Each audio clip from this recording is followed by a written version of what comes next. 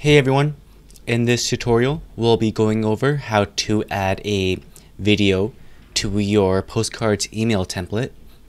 So not every email client allows you to display videos in the email, and the ones that don't will default to an image.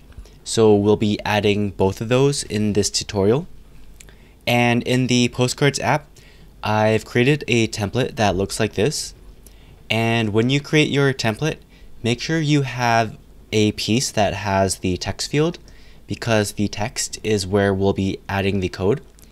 So to add the video code, go to the text and then press Tools, and then press Source Code.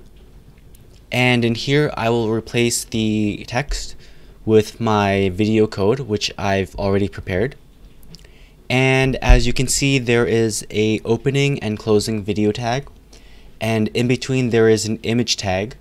So the important parts here are the source attribute, and this is the video that will be displayed. The poster attribute is what will be displayed when the video is loading, and these are just the controls: width and height. Same thing with the image tag. The src is the image that will be displayed, as well as the width and the height. So make sure your code looks something similar to this, and I will press save. And as you can see, this video has been replaced, or the text has been replaced by the video. And now I can press preview and press view in browser, and I can see that the video plays in the email template.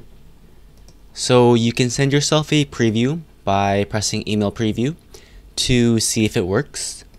And that is how to add a video in your Postcards email template. That is everything for this tutorial. Until next time, see you guys later.